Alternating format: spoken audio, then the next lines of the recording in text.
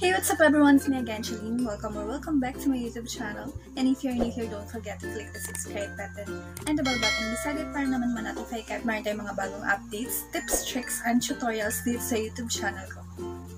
For today's video, we're going to have another tutorial, a YouTube tutorial, and I will teach you how to fix frozen views on your YouTube videos.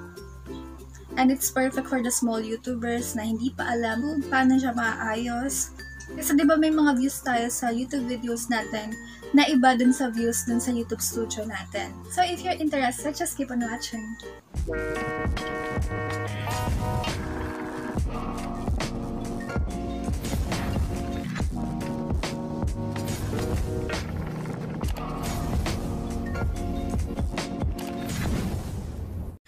So, isi-share ko nga sa inyo yung tricks na lagi kong ginagawa. Kung mapapansin nyo dito yung kaunahan kong video is merong 1,300 views kahit i-refresh natin siya. 2 days na siyang ganyan. Pero kapag nandito naman siya sa YouTube Studio, meron siyang 1,400 views. So, yan. Tingnan ulit natin.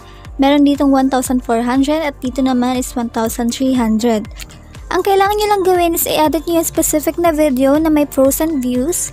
And baguhin niyo yung privacy settings niya, gawin niyong unlisted. And after niyo gawing unlisted, i-refresh niyo, and then, balik niyo ulit siya sa pagiging public. So, yun ang yung secret tricks na ginagawa ko kapag nag-frozen yung views ko sa aking mga YouTube videos. And yan, after natin gawin yan, punta na tayo sa YouTube. Eto, 1.3 siya, i-refresh ko lang siya, and then magiging 1.4 na siya. So, tingnan niyo mabuti. O, diba? 1.4 na siya. O, isumpa natin. And that's all for today's video. So, ganun lang kasimple. And thank you for watching. And don't forget to click subscribe.